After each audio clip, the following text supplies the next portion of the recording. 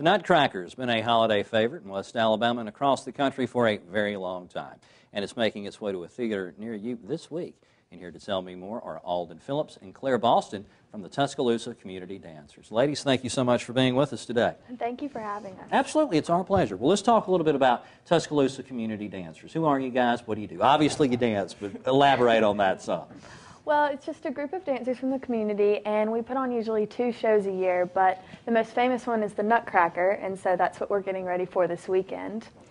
And do you want to tell them about the Nutcracker? Yes, the Nutcracker is mainly about a little girl named Clara and her uncle named Drosselmeyer, and he takes her through the kingdom of the sweets in Act 2, and she just lives a dream, and then she wakes up in the end and realizes it's all a dream.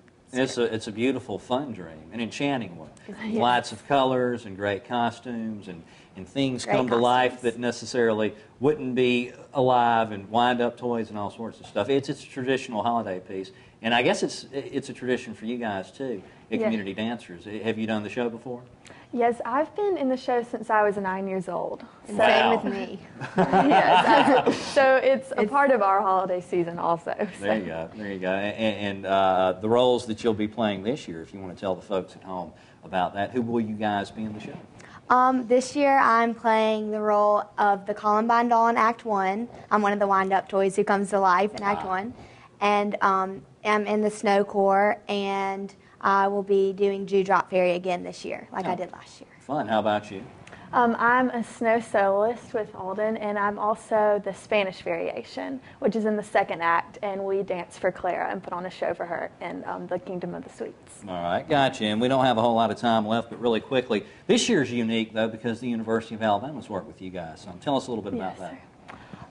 Well, we have about 20 or so dancers from the university, and they're playing the roles of flowers. There are a few variations. They're the Snow King and Queen. And the Rat and the Nutcracker. Right. Of course, the Nutcracker. We're really excited about working with them this year because it gives us a great opportunity to look up to some more professional dancers and gives the community a chance to look at us and see a more high-caliber performance overall. So they've sort of juiced up the show. Yes, absolutely. It's not the same Nutcracker you saw last year. No, definitely it's changed since last year. All right, super. Guys, thank you so much for being with us today, and break a leg. Best of luck with the show. Thank you so much. The Nutcracker Ballet is December 8th through the 11th at the Bama Theater. For tickets and showtimes, call 205-752-4220. And hey, guess what? If you're the 4th person to call, the number you see right there on your screen will send you to see the Nutcracker for free. Call 205-348-7000. Be the 4th caller, and you'll win 2 tickets to the Nutcrackers. Call now, 205-348-7000, and win.